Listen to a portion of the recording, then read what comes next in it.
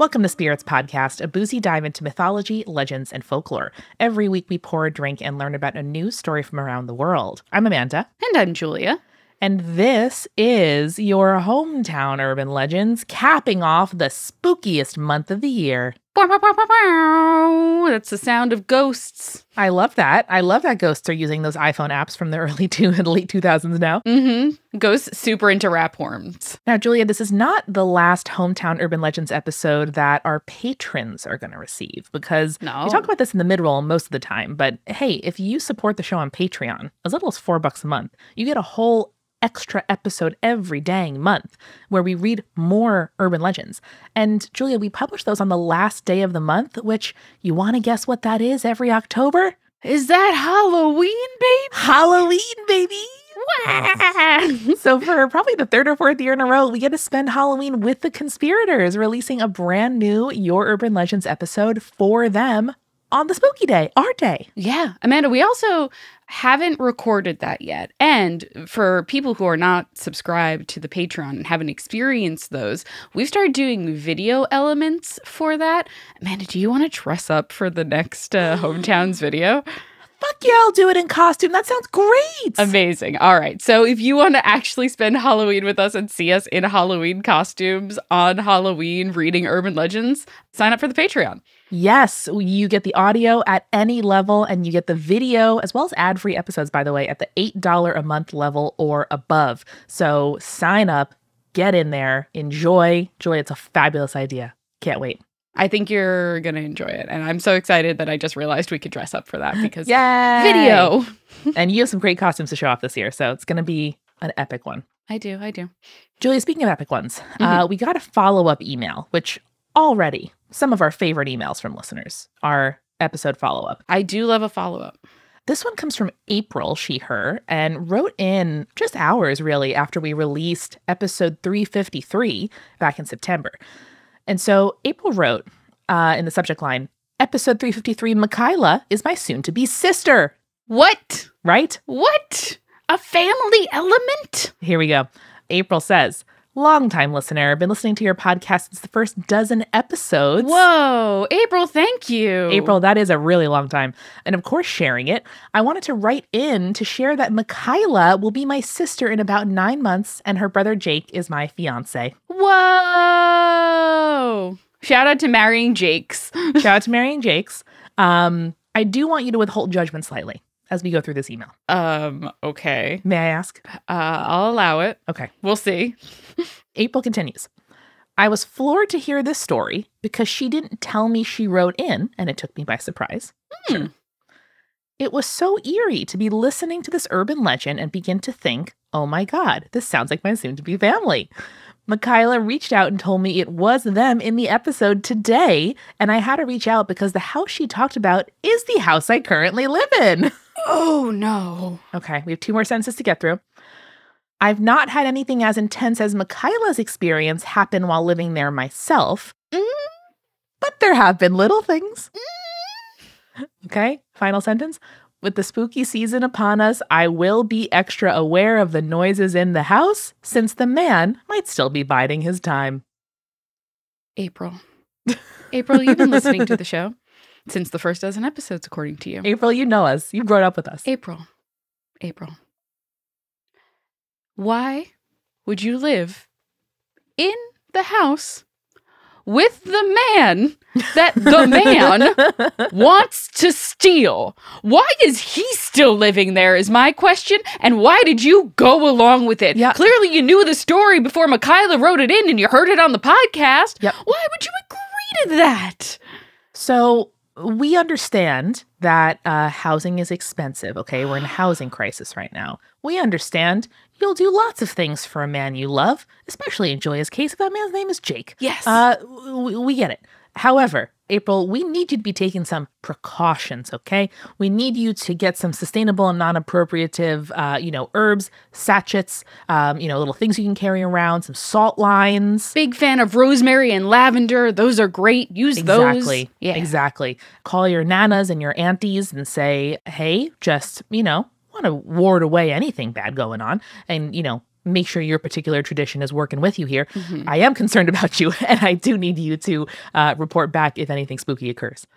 April, I'm concerned about you getting in the middle of the situation, because if the man, and we're using the big letters, we're using capitalized T and M in that, if the man almost got Michaela, the man could almost get you, and clearly Jake is the one that he is after.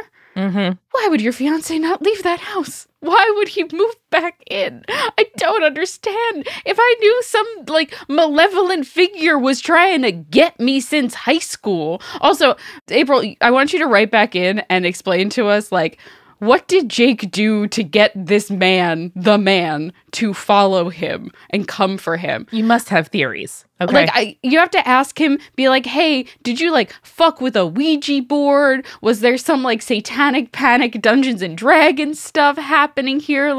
Why? What happened? What happened? Was there a man that tried to abduct you as a child and you got away from him and now he is haunting you from the afterlife? April, you sound smart. You and Mikhail listen to the show. You know enough to know that something's going on here. I need more answers. I need more answers. And now that we have 2 listeners who know this story, I want to see an email from Jake himself next. Damn it. Yep. I'll go ahead, Julia. I'll offer a first for spirits. Oh. I will talk to Jake. I would take a voice memo from Jake. I would take a voicemail from Jake or a phone conversation with Jake where we can then edit his, responses and, listen, guys, it's not easy being a podcaster over here. Ask Jake some questions or at least get some audio testimony from Jake about why he feels safe laying his head down each night with his fiance and inviting his sibling over to a very clearly haunted house. I don't get it, but I need to know. And you people are the only ones with answers. So give them to me. I am so glad that you have each other. I am so glad that you, Michaela, and April listen to spirits because y'all need to. And it is so heartwarming that 2 soon-to-be sisters-in-law both enjoy this podcast. Thank you so much. If the parents are around, I want to know what they know about the situation. Anyway, there's just so many unanswered questions. Pop the phone on the kitchen table, put it on a voice memo, and say, hey, soon-to-be mother-in-law, when did you first notice that Jake attracts spooky shit to him? Let's see what happens. I want to know everything. I want to know everything. Incredible feedback, incredible diligence, April, incredible groundwork here, Michaela. We have some questions for Jake. Yes. Well, Amanda, I have a story that I think, based on the length of this email, does answer a lot of questions that are probably posed in the email. Oh, I love that. So I'm going to tell you a story here from Zephyr, she, her, titled Ghosts of Caravan Parks Past, Terrified Teenagers, and Ghost Blindness. Oh, hell yeah. All right, so Zephyr writes, hello, Spirits team and fellow conspirators. If you're reading this, I guarantee I am squealing in excitement, so thank you for that, and also everything else you do. I've been so interested in mythology, I was a Percy Jackson kid, and paranormal stuff for so long that seeing, or rather hearing, a podcast that takes a feminist view on it is so exciting. Thank you. I hope you enjoy. A fair warning, this email will probably be long. Sorry. I love a long email. Personally, I love a long email. We love it. And also, we screen the emails for the length we need. So if we see a long one, we're like, ooh, yeah, that's a juicy one, baby. We love a juicy, juicy story. So a little background for context. I'm homeschooled, Australian, and apparently ghost blind. Incredible. For the purposes of this story, I shall be known as Zephyr, a name that was in the running for my legal name until my dad decided on something very much less cool. And when I was 14, I had a weird-ass experience that firmly concreted my previously dubious belief in ghosts. Now, being homeschooled is interesting, to say the least. I love it, but my favorite things are the homeschool camps. 5 or so days in a caravan park at a predetermined location with your best friends, brilliant and occasionally chaotic. But hey, what do you expect? You can't put a group of teenagers together and think that they won't try and make some small, harmless explosions from ping pong balls, sparkler powder, and tinfoil. Homeschool kids. Mm-hmm. Some of the most interesting people, I feel like. So cute. So cute. You're just trying things that you wouldn't get away with in a regular school. And I love that for you. I love that for you. So with a shred of that context, and without further ado, I give you my creepy cool, primarily creepy, story. It was at one such homeschool camp in the summer of 2019, pre-pandemic, when the paranormal event occurred. This particular camp was at Lorne, a popular touristy beach town right on the Great Ocean Road. It was the day after the formal end of the group, but a few of us had decided to stay an extra day. 4 of us, and our families to be exact, and for these purposes, they shall be known as Summer, female age 17, River, male age 15, Mary, female age 13, and me, Zephyr, female age 14. Okay, incredible. Thank you for the pseudonyms. It is always stressful when we don't know if you are using pseudonyms or not, and then your brother-in-law, Jake, appears on the podcast. So thank you very much.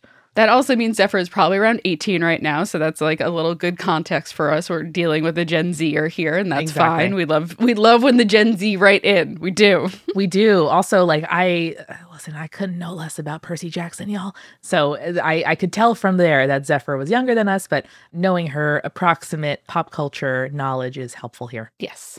So we were all at the caravan park, just us teens chilling out, eating camp food, which includes 2-minute noodles, or as Americans incorrectly equate it, instant ramen. It is technically not instant because you do have to wait, so. Julia, we're going to just pull over here as I do a little Google 2-minute noodles. I think she means like cup of noodle, you know? But it sounds like Zephyr is saying that this is a distinct product as opposed to our instant ramen. Oh, okay. Australians, tell us if 2-minute noodle is a different thing from like our cup of noodle instant ramen situation. So I'm seeing there's a curry flavor, a masala flavor. We need more masala flavored instant noodles in our lives. Oh yeah. Tom Yum, Julia. I'll choose that for you. I mean, this sounds like instant noodle with flavor, not for just like American white people, which is good. Yeah. All right. Move on. So not only were they eating that instant noodle camp food, they were also playing with a huge kit of glow sticks that had bought from the local shop.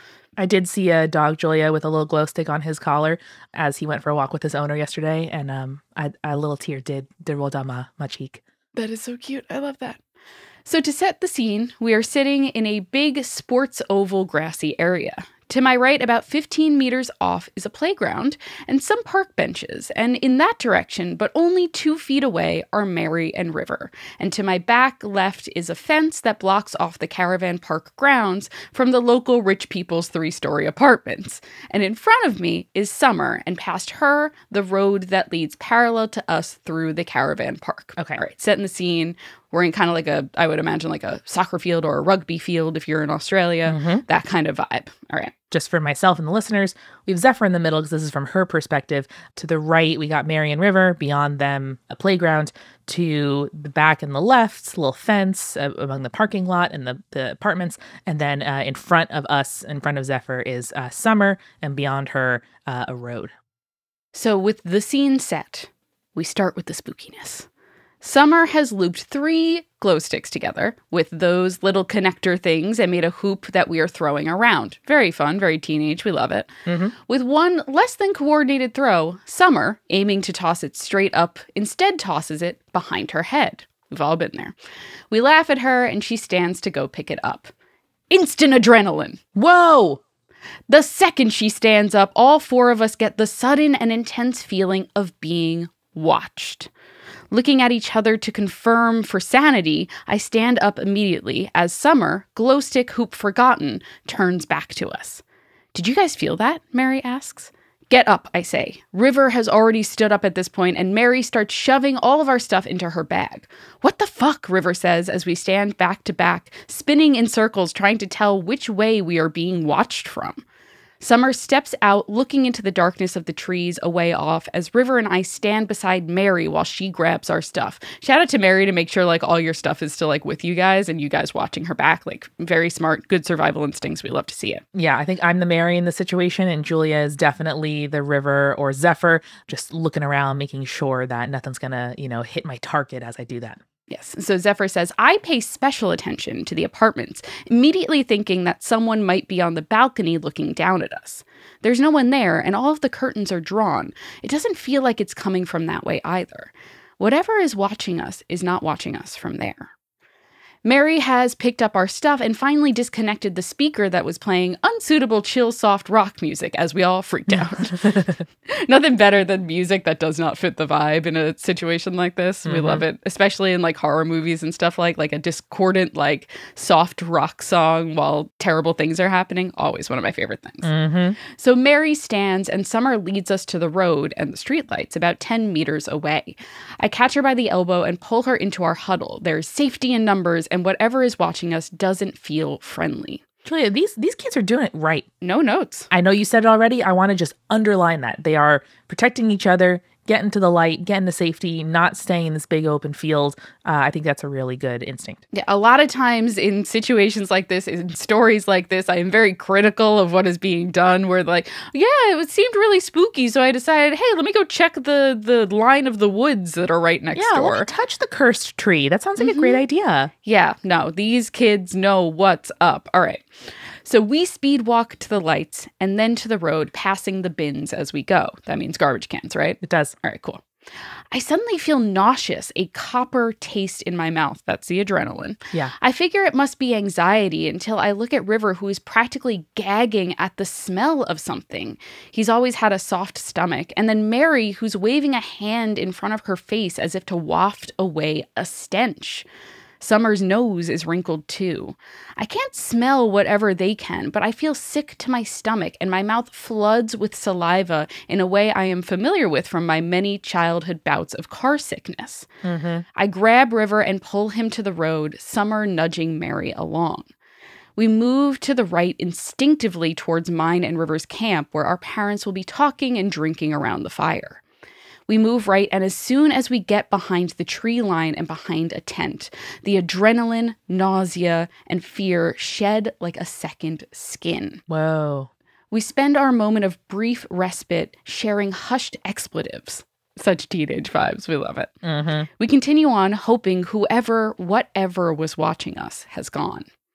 The moment we step out from our tree and tent double layer of protection, the adrenaline and feeling of being watched hit us again, and we freak, becoming a hurried, amorphous blob of hysteria. We press on, pausing briefly each time the line of sight is blocked from the oval, and that feeling of relative safety washes over us. Man, so this is like, it's definitively coming from the area where they were. Yeah, because like any time that they can't see the oval anymore, they feel relatively safe. Also, don't love that it's an oval. Something about a square reads a lot less spooky to me, I think. Yeah, or just like a well, actually, I think the closer you get to circle, the scarier the thing is. Is that a safe bet? I think so, Julia. But then you surpass it and get to triangle, which is the scariest shape. That is also true. That is also true. Because it's just so strong, Amanda. It's the strongest natural shape. You can't break it. So Zephyr continues, I don't know why we didn't stop at our parents' camp or how they didn't notice us panic walk past them. I think because of the way our tents were set up, we were not blocked from sight of whatever was watching us at our campsites. So we hurried past and beelined for the toilet block. This particular bathroom block features a curved external wall, and we sprinted the last few steps to break the line of sight and hide. Mary pushes past me and hurtles into the bathroom on this side of the toilets, a smaller women's restroom, where she pushes past and holds open the door for the rest of us. Safe, finally, refuge in this tiny, dingy bathroom. We are so relieved. We do not think to be glad no one is in the bathroom, where us three terrified girls flew in accompanied by a 6-foot-tall boy who looks about ready to leap into Mary's arms a la Scooby-Doo and Shaggy. Extremely funny image. Extremely funny image. Now, normally, Julia, we may be a touch critical of people kind of barricading themselves, in like a smaller area with less exit options. But in this case, I think this is smart. I think that's a strong structure. This is a tornado, flood, hurricane situation. I feel like they're doing what's right. And I like that there are some, potential weapons in there if we got to get there. Yeah, and it also is the main reason they are fleeing is because they want to break this sight line. So this curved wall that breaks off the bathroom from being seen past it is very important, I guess, to making sure this thing is no longer watching them. Right. It's like putting the mirror up to the Gorgon, like it, freezes them. Exactly. So Zephyr continues, we take the time here to make a game plan after we all talk over the top of each other about what just happened, of course. Mary mentions the smell, and when I asked what it smelled like, they look at me like I'm crazy, as if from an outside perspective, we do not all look mad in an Alice in Wonderland kind of way. They tell me it smelled like rotten meat. Summer, the oldest and the one trying to take control of the situation, posits the fact that we were near the bins, which, Sure. Rotting smells your garbage, very common thing. New Yorkers know what it is, so it's probably that, hopefully, fingers crossed. Hopefully. I counter with the fact that a few hours ago, I had put a wrapper in the bins and they had just been emptied. Also, the fact that we had walked past on the way to the Oval and that there had been no smell at all. We take the time to collect ourselves and figure out what to do next. There is nothing to do, we decide, but to get us all back to our campsites, call it a night, and hope none of us get possessed while we're sleeping or wakes up and sees someone's head twisting 360 Exorcist style. Mm-hmm. Yep, very true. Luckily, it turns out our group can be split into two easily. Buddy system. Love it. Buddy system is good. I'm never a fan of splitting the party. That's true. In horror movie situations in general. But as long as you guys have buddy systems, it should be okay. And they are with their families too, right? So nobody is like alone in like two duos wandering through the woods. Oh, we'll meet up later. Meanwhile, someone gets their, throat cut by Jason or whatever. Yes. Luckily, Zephyr clarifies this. Summer is spending the extra night in Mary's family bus, and River and I camped literally right next to each other in the spots nearest to the toilet block. So that was perfect. No one has to walk back alone. Got it. As we just said. Perfect. One teensy-weensy problem. Mary's bus is on the other side of the road from the Oval, aka where we just panic fled from. That's right. We have to go back to the beginning. That's not good. Everyone just like chill at Zephyr and River's place then. Yeah. Call Mary's parents. Mary's camping with us tonight. Mm-hmm. Wave across the Oval. Bye-bye. Sorry. Bye-bye. Bye. Zephyr says, in the words of an anthropomorphic tiger named Tony, who I've only read about in legend, great. Oh, Australians. I never thought about it quite that way, but all of the pop culture references that we dig into really are just modern legends of their own, They truly are. They truly are. So off we go. We pop our heads out of the bathroom, mystery gang style, one on top of the other. That's hyperbole. And huddle up again to begin our trek back to the scene of the crime, or close enough at least. Our trek back is much the same as our last, so I'll spare you the details. Just know that it sucks. Mm-hmm.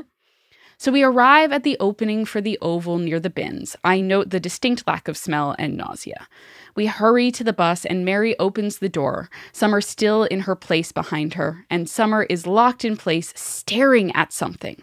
We all follow her gaze, but I see nothing, but I hear River and Mary gasp, and the intensity of adrenaline and fear hits me 10 times stronger than before and more focused almost.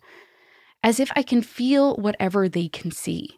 My body knows where this specter is, even if my eyes do not. Mary and River watch it, eyes darting. I hear Summer muttering something indistinct and force myself to focus on it. It sounds like gibberish at first, but then I hear it. As soon as we're in the bus, run. Whoa. She says the first part of this so quickly all the words run together, but the run comes through as clear as anything. Summer bolts, rips her eyes away, and grabs Mary, pulling her into the bus. I grab River and pull him, and we sprint the whole way back to our camp. When we get there, we try to explain what happened, but neither of us can find the words. I am shaking so much that my mom pulls me into her lap, and I burst into tears, and River is on the verge of crying as well. The next morning, I asked them what they saw, and they described it as humanoid and weathered, pulling a dead leg behind it. Okay, that's bad. That's pretty bad. That's bad. That's pretty bad. Later on, I make a spur-of-the-moment decision to walk to the information desk and ask if anyone ever got run over there. The front desk lady is as confused as you would imagine, but tells us no. However, later research says that there was a tourist who got run over near there by a van, something that shot fear into our hearts based on the experience of the previous night. But alas, that will have to be saved for a prequel story, sneak peek, Ghost Man with a van. Honestly, the worst part was realizing that my mom and I were staying an extra night without all of the others. Oh, man. I spent the entire day in the tent and can happily report no spookiness happened that night. Happy haunting. Zephyr, that is great. And I do want to hear the prequel story about the ghost man with a van. I do now. I need the context. I feel kind of badly for your mom that she's like, yeah, like me and Zephyr will have a little, like mom-kid moment. No. And then you were like, I'm not leaving this tent ever. Yeah, let's read together in this tent. And never go outside, nor near that circle or by the road ever again. Oh, man. Well, the kids are all right, Julia. The kids are all right. These teens did great. And Zephyr, as a slightly more grown-up teen, I trust your judgment, and I am very eager to hear that prequel story and any other stories that you and your friends got into. But love the instincts, love sticking together, love that you did a little scientific experimentation, and I love that you explored mundane explanations, such as, they were the bins, but then thought it through, like, it wouldn't have been no smell as we passed it, and then extreme smell coming back the other way. That's not how smell works. It's also wild that, and Zephyr, she talked about the kind of like ghost blindness, but the fact that she couldn't smell any of the smells that her friends were smelling, she couldn't see the spirit herself. Yeah. That's rough. Like, to be the one person out of the loop in that situation where it's like you can't see the thing, you can't smell the thing, but you can feel the fear and the adrenaline. That's scary. That's scarier, in my opinion. Yeah, that's serious business, but gosh, I'm glad that you wrote in. Yes, I am so glad. And I want to hear that prequel story real bad. Well, Julia, after all that excitement, I do think I'm going to need a bit of a refill. How do you feel about that? Let's go for it.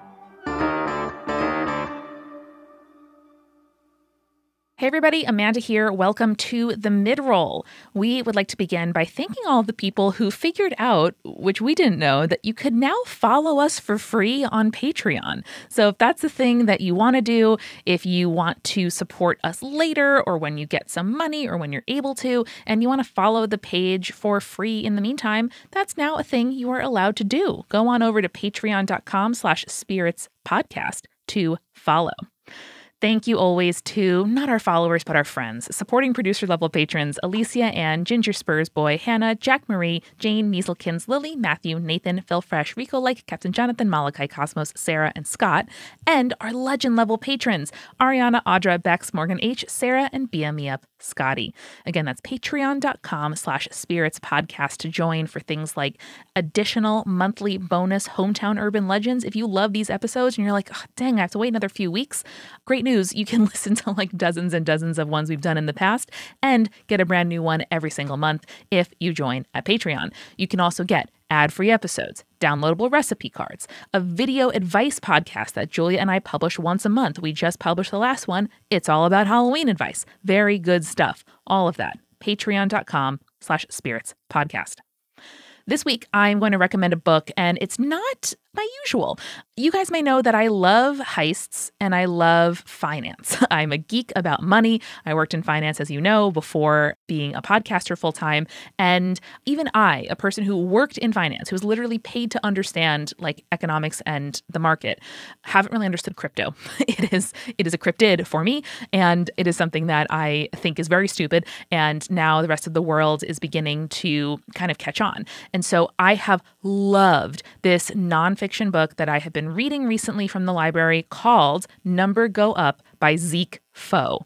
Number one, Zeke Faux, most incredible name I've ever seen. If I run into Zeke in Brooklyn at some point, I'm going to say Zeke. That's the most incredible name I've ever heard. Secondly, he does a really, really good job of not getting bogged down in the technical details, but also being like, hey, this is essentially an industry filled with scammers that has impacts on real people as grifters get rich. And if you find like nonfiction books about scams or corporate disasters interesting, like me, if your brain is strange in the same way, you gotta check out Number Go Up by Zeke Faux. A link to that book where you can get it via bookshop.org, which gives us a little bit of an affiliate kickback, but also supports independent bookstores across the US. And all of the books that Julia and I have ever recommended and all our guests have ever written, it's a lot of them. Go to spiritspodcast.com/books. This week in Multitude, it is a very, very special week. It is the kind of week that only comes around a couple times a year because it is new podcast launch week. We have a brand new podcast sibling. It's Big Game Hunger, where previous guest from Spirits, Jenna Stieber, who talked to us all about creepypastas and internet legends. Julia and I totally fangirled when we talked to her, but now she is our friend and our colleague because she has a brand new show with Multitude. It is called Big Game Hunger, and it's a weekly comedy show where Jenna and friends craft the next big video game in every episode. They start with a randomly generated genre, concept, and vibe, and then Jenna and her guest talk about how they can take these ideas to some kind of huge video game franchise that they can one day pitch to a shadowy board of investors. Listen, Jenna is incredible, and putting things into the slot machine of her brain just ends with absolute hilarity. By the end of each episode, they will have honed an IP so irresistible, you'd be willing to risk $20 for it on Steam. So get ready to laugh about games you love, learn about game trends, because they talk about like different genres, why tropes are tropes, why different things are happening in video gaming, and yearn for titles that will surely never make their release date. Plus, I have it on good authority that some sick merch is in the offs. So check it out, Big Game Hunger. New episodes come out every single Monday. Go to biggamehunger.com or look up Big Game Hunger in your podcast app. This show is sponsored by BetterHelp. Now, if there has ever been a time where you know what you should do, what's good for you, what you know would help you out, but you just can't make yourself do it, I think that's very human. I know I experience that all the time. So you're in good company, but also it can be really frustrating to feel like you're getting in your own way. Like, okay, I know what I need to do. That is hard. Now, how can I make myself do it? That's something that I honestly felt really ashamed of for a long time. It felt like some kind of personal failing until I started talking about it in therapy, where I could say to my therapist, hey, I know that I want to do these things and yet I can't. And that makes me feel ashamed. And instead of just like sitting like a squirrel with my shame acorn that I hide deep in the ground and then like turn and touch every so often to make sure it's there, I get to like do something about it and come up with some help with the help of a trained professional as to how I can move past it. And if you're thinking of starting therapy and you need a solution that is online, convenient, flexible, and suited to your schedule, BetterHelp is a really good option to check out. All you got to do is fill out a brief questionnaire and get matched with a licensed therapist. And best of all, you can switch therapists at any time for no additional charge. I think my therapist right now is the first therapist I've ever felt like actually understands what I need and like challenges me and asks me for things and like gives me homework, which I really enjoy. And this is like the fifth one I've seen. So it takes time sometimes. So make your brain your friend with BetterHelp. Visit betterhelp.com/spirits today to get 10% off your first month. That's BetterHelp, HELP.com/spirits. Next, we are sponsored by Embrace Pet Insurance. Now, this is a new sponsor to the show, so they have a very special welcome. But also, as an aspiring dog parent and very overbearing dog aunt, I could not be more excited to have them on the show. My sister Bailey has a dog named Coda, who is a pit bull mix that she rescued in Hawaii where she lives. He's 5 years old. He's the light of my life. Every single day, I say to her, Bailey, I hope you're good, but more importantly, how's Coda? And that is just how me and my dad and my grandma and all my other siblings talk to her. So Coda is the absolute light of my life. I would do anything for him. And he has good medical insurance because a couple of times Bailey has had to make use of it. And I'm really grateful that whenever something is wrong, she can get him the care that she needs because she has pet insurance and knows that it's not going to be like a wild out-of-pocket expense every time something is wrong. Couple things I really appreciate about Embrace in particular. Number one, with Embrace Pet Insurance, you can visit any vet or emergency clinic. I know very often when you're in that situation, you want to go to the closest one as soon as possible, and needing to like check an app or call someone or figure out like which ones you're allowed to go to is a challenge that you don't want to deal with in that moment. And second, if you have multiple pets to insure, you are eligible for a 10% multi-pet discount, which, hey, that's helpful. They also have a 24/7 helpline and optional wellness rewards program so that you can do preventative care and never hopefully need to use the insurance in the first place.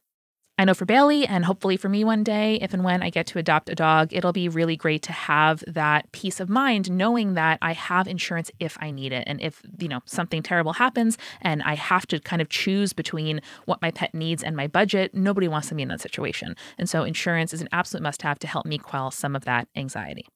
So don't wait for the unexpected to happen. Join the massive community of pet owners who trust Embrace Pet Insurance to protect their pet. Head to embracepetinsurance.com/spirits and sign up for pet insurance today. Make sure you go to embracepetinsurance.com/spirits or else they won't know that you came from us. That's embracepetinsurance.com/spirits. And finally, this episode is sponsored by Wildgrain. Oh, I love Wildgrain. I love walking into Julia's house and knowing that she's just popped a Wildgrain out of the oven. I love looking at my freezer and knowing there are things from Wildgrain in it. They are, of course, the first ever Bake from Frozen subscription box for sourdough breads, fresh pastas, and artisanal pastries. Oh, God, they're so good. My favorite part of Wildgrain is the croissants. I know I'm kind of basic, but I'm a croissant connoisseur, okay? I've had every croissant in my neighborhood. I've had most of the croissants in New York City. I know my favorites. And I gotta tell you, a Wildgrain croissant, fresh out of the oven, it's the best. There is nothing like it. I wouldn't hype this up if it wasn't true, guys. It's so good. The baking process is really easy, and having some stuff in my freezer that I know is 20 or 30 minutes away from being done at any given time is amazing when I have friends over or unexpected company, or happened recently, my mother-in-law's flight got delayed and we had breakfast when I was not planning on making breakfast. And now you can fully customize your Wildgrain box so you can get any combination of breads, pastas, and pastries that you like. If you want a box that's all bread, all pasta, all pastries, whatever, you can have it. Plus, for a limited time, you can get $30 off the first box plus free croissants in every box when you go to wildgrain.com/spirits to start your subscription. You heard me. Free croissants in every box and $30 off your first box when you go to wildgrain.com/spirits. That's wildgrain.com/spirits, or you can use promo code SPIRITS at checkout. And now let's get back to the show.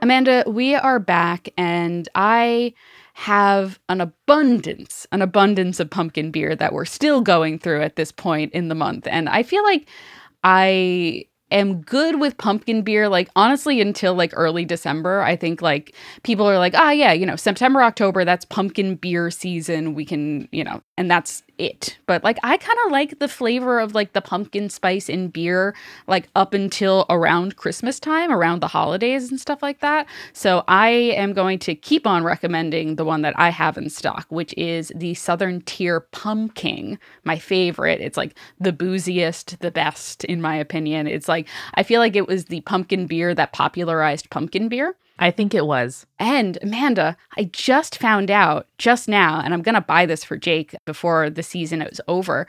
Southern Tier put out a pumpkin whiskey. Whoa. So a pumpkin beer flavored whiskey that is incredible sounding, incredible looking. I'm really, really excited to find this in a store somewhere and get it for Jake because he's going to flip his shit. And imagine the cocktails you can make with a pumpkin spice whiskey. That would be so good. Yeah, it's so good. Shaken up with a little cream or coconut cream. Mm-hmm. Oh, so good. Oh my gosh. Yeah. Even something like a Kahlua, or imagine Amanda doing a espresso martini with that Mr. Black coffee liqueur. Yes. And some of this, a pumpkin spice espresso martini would be amazing. All right. Put it on the menu for the next time we're at your house. Okay. We will bring the apple cider donuts. I'll allow it. You bring the drinks. That sounds okay. Perfect. That sounds really good. What have you been enjoying lately, Amanda? I recently went to the tap room for Talea, a local woman-owned brewery here in New York City, specifically in Greenpoint. And I ordered one of their basically pumpkin, their autumn ale, which they describe as a light-bodied ale brewed with pumpkin pie spice from McCormick, the spice company. Hell yeah. So the most classic of flavors. But the reason, Julia, is A, it's a perfectly delicious beer, but B, it comes with a cinnamon sugar rim. And something I just need to suggest and have been leaning into myself, just as a general life tip, is if you show up to a bar, especially a brewery, which doesn't make let's say margaritas with the traditional salt rim, and you see a sugar or salt rim station set up behind the bar, just be whatever that is, that's what I want. Yes, Amanda, perfect thinking. I agree 100%. Yep. 100%. Honestly, I was talking to someone, I was at a baby shower, and they had the Montauk pumpkin beer. Nice. In cans. Very solid choice. Very solid choice. And I was like, oh, this is really good. And then my friend turned to me, she's like, I like pumpkin beers. I think 90% of the reason I get pumpkin beers like at a brewery or at a bar is for the sugar rim. And I'm like, Chelsea, you're not wrong. And I appreciate your honesty in that. She's like, it's really good. I'm like, it is really good. In September, it kind of sucks, especially if you're at like an outdoor venue, because it's like definitely yellow jack season. Yes. But now that the weather is colder and the bugs are not out as much, outdoor sugar rim, mwah, chef's kiss. And listen, Julia, it's a perfect time of year for our conspirators to take advantage of the fact that here a bunch of retailers are going to be transitioning almost immediately, right, once Halloween is over, into the sort of like Christmas takeover. And so stock up, use those sales, do what you did, and get that essentially pallet of pumpkin beer at very, very cheap prices as they turn over to like winter warmer beers, which to me, never as good. Give me a pumpkin beer with my latkes at Hanukkah. Give it to me with my Thanksgiving meal. That is what I want to be drinking all winter long. So take advantage and stock up on that stuff now.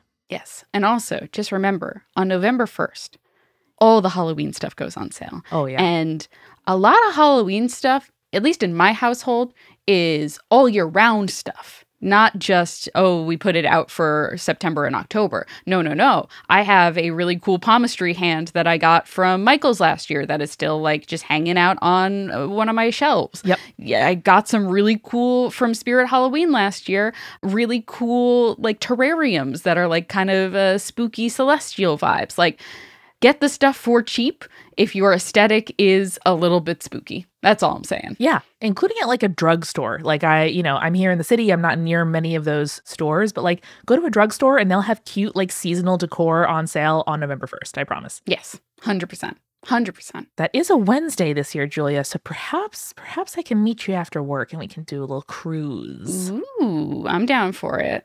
We could do Target. We could do the Spirit Halloween. I was gonna say, I hit that Target near your house when I was watering your plants. It's a good one. It's a nice Target. It's a nice Target. Anyway, back to the urban legend, shall we? Back to the urban legends. All right. I was really sort of warmed in my heart by this homeschool kid camp. And so I'm going to bring you a story from Blaine, he, him, called Summer Camp Nighttime Noises. Ooh, okay. All right. Blaine starts with, "Hey, Spirits team.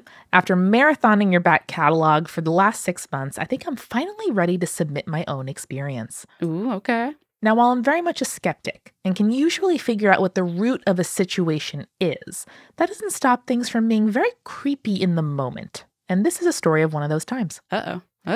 In the summer of '95, I attended a student leadership camp in Colorado. Millennials. Blaine, thank you for being a grown man listening to our podcast. Much appreciated.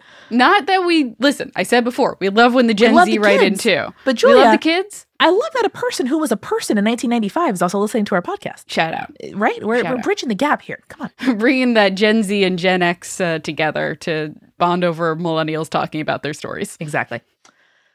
All right, student leadership summer camp in Colorado. The first day was a blur and exhausting, as many of us, myself included, had to fly in from different regions of the country, including other countries from around the world. Whoa. In fact, someone flew in from Japan to Colorado to attend this camp, which I never considered relevant to the story until I saw the excellent horror movies out of Japan many years later.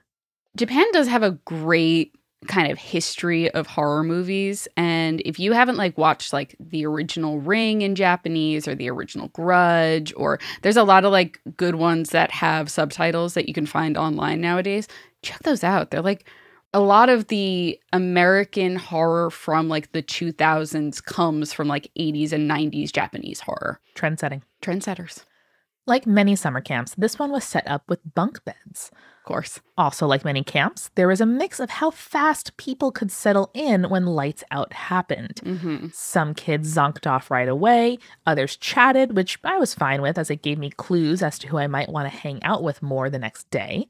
Smart. And after what seemed like an hour or so, though I never checked my watch, of course, the chattering died down and I was on the verge of falling asleep.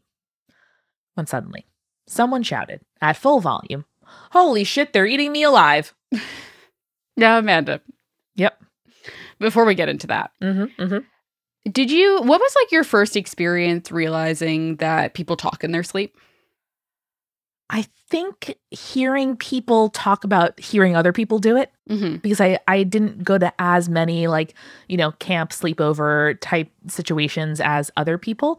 My siblings mostly snored in their sleep. So when we bunked together, at home or on vacations, it was just I'd be annoyed if they coughed or something. So I think it was just in, middle and high school being like, oh yeah, it's crazy. I talk in my sleep. And I'm like, okay, it felt like a thing that people said to attract attention. I don't think I've ever heard someone do it. Really? Yeah, still. I've only had 2 experiences of hearing people talking in their sleep. One was when I shared a room with my college roommate, Carly, after we had to move out of the housing that we were in because it kept getting broken into. And so they moved us into a shared room, which we had never shared a room before. We had always had separate rooms, in a suite of some kind. And so she would stay up a little later than me on her computer or doing a phone call with her sisters and stuff. And then I think that conversation would follow through with her into her sleep. And so she would be talking and I would be like, oh yeah. And then she would respond to me in her sleep. And I'd be okay, dude, that's cool. And she's like, and then Fallon was like, ugh. And we're like, oh yeah, that's rough. All right. And then the other time was we were visiting Jake's mom down in Delaware and his aunt was also visiting her. And his aunt took sleeping pills to get to sleep. And one of the side effects of those sleeping pills was she would, at full volume, just scream things in the other room. And it was a lot of her being like, law and order. And I'm like, what's happening? Whoa. And I was like, oh, okay. And she's like, we gotta bring them to justice. I'm like, what's happening in there? And that's through a door, that's through a wall, separate bedrooms. And I'm like, okay, Susan, calm down. Calm down over Okay, there. so does Susan love jail? Or is Susan trying to get justice for other causes? Susan is an Italian woman from Staten Island. That should answer your question. Okay. Yep. Nope. That's enough. Yep. But someone yelling, holy shit, they're eating me alive. I think that would disturb me a little bit more than Susan screaming law and order. Yeah. Yep. So mostly my cabin reacted with stunned silence. A counselor tried to investigate what happened, but the 3 people nearest to where the shouting was coming from were either too groggy to have been a prankster or actually still asleep even after we turned the lights on. Wow. After giving up, the rest of the night passed without further incident. Okay, fair enough. I mean, if you heard that, I feel like your brain half asleep would not be able to register who said that. You would just be like, I heard loud shouting and then eating me alive. And I was like, what's up? Yeah. And especially if we're all teens, our first night in a camp situation, hopped up on adrenaline, I would also assume somebody is pranking. I think now in my 30s, I understand that, bodies and brains do weird shit. But as a teen, I'd be like, who did that? Yeah. Especially in new circumstances and stuff like that. 100%. The next night, I was really curious if this would happen again. But honestly, the day was so full of fun, I had forgotten and was pleasantly in my own head thinking about the memories I'd made that day at camp. Aww. When we reached the same point in the night, about an hour after lights out. This time, we heard a shout of, "Oh God, no!" followed by a really loud knock on the wall. Uh-oh. I don't know if that's worse or better than the, oh God, they're eating me alive part. Okay, so we have holy shit, they're eating me alive. Yes. Compared to, oh God, no, followed by a really loud bang. I feel like, oh God, no could just be someone being like, huh, and then falling out of bed. Mm-hmm. That would be the loud knock on the wood or hitting their head or something like that. We'll see. It's true. I'm trying to debate with myself here. I think that would creep me out more, though, the oh God, no with a knock. A, because a knock always takes the creepiness factor, up to a 12. Yes. And B, especially because these are adolescent boys, I feel like the holy shit eating me alive reads to me as more of a prank. And oh God, no sounds like a thing that you say because of a situation, Because you're about to get eaten or murdered. Something bad's going to happen to you. Yeah. I think just the physicality of the loud knock too, adds more confirmation that something happened. Yeah, it's voice plus force, not just a person. Yes. This time, we investigated less, but more was made clear by morning. Okay. One camper woke with a large bruise on their forehead. Oh, okay. Do you see where this is going? Yes, I see where this is going. They had made a deal with their bunkmate to switch bunks every night, so they both got to enjoy the top bunk some of the time. Aw. Aw, that's kind of sweet. Boys are sharing. Love this for them. This person also had a history of sitting up and yelling things while dreaming and then laying back down, never waking up throughout the entire process. Oh boy, that's really funny. They thought they were past this phase, but clearly not. I think that's something that you have to warn people in your cabin about beforehand, being like, hey, I think it's not a problem anymore, but just in case, I do have a habit of screaming in the middle of the night.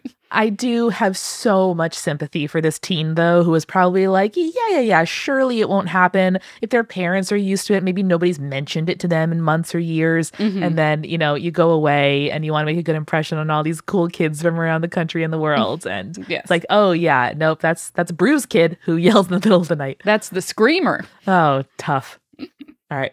The first night, because they were on the top bunk, we did not hear the knock. But the second night on the bottom bunk, they did not have enough space to sit up fully and did hit their head on a beam. That means the bunk beds are too small. You should be able to fully sit up with a bunk bed, you know? You should. Mm-hmm. And I mean, maybe like if these are tall teen boys, I guess maybe not. But yeah, that's too small.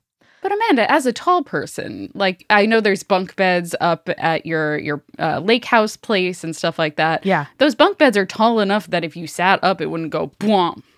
They are just tall enough. Actually, if you sit up on the top bunk, you do hit the ceiling. But if you sit up on the bottom bunk, my head just kind of like just scrapes the bottom of the bottom bunk. So, you know, your mileage may vary. Yeah, I mean, I guess maybe this place was designed for younger kids. So maybe the bunk beds were smaller and not like, you know, teen sized or adult sized. So I can understand it. But at the same time, I'm like, just put the boys in bigger bunk beds. That's all I'm saying. I know. Or unbunk the beds, but unbunk those beds. It's hard. Mm-hmm. All right. Credit to the rest of my campers, though. We supported him through what could have been an embarrassing experience. This was leadership camp, Julia. These boys are very responsible and very mature, and we love that for them. I don't think we ever told the other cabins we figured out what those screams were, and we did spend the week very amused at their theories of the nighttime shouts. Great. Love it. I wonder if those other cabins could hear the nighttime shouts, or it was just like a game of telephone through the camp. I think either way, that's very funny. And Blaine concludes with, I have another story I may add someday about a friend who learned just what went bump in the night. In the meantime, stay creepy, stay cool. Blaine. Ooh, y'all can't just keep teasing us with these stories and then not send them in. Send in those follow-up stories. I want to hear sequels from everyone. So good. Well, thank you, Blaine, for writing in. Thank you so much, Blaine. Camp stories always really do it for me. And it's not just because, like, it makes me think of, Camp Crystal Lake and Friday the 13th and stuff like that. Jake recently started rewatching the American Horror Story 1984, which is very much like the 80s summer camp haunted, there's a killer on the loose kind of situation. And this always kind of reminds me of that. And I really like that as like kind of a cliche. So whenever we get camp stories, I'm always a little bit excited, especially because like it's also enough distance for me because, we went to sleepaway camp once, a long time ago, so it's not like a very relatable, but it's also like enough relatable that I'm like, yeah, spooky camp. Fuck yeah. It's so in the horror genre that it's appropriate all year round, but it felt like a very fitting end to our spookiest of months to do a deep dive into this trope. I agree, Amanda. And next time you are at a summer camp that's got some spooky things being shouted into the night, stay creepy, y'all. Stay cool.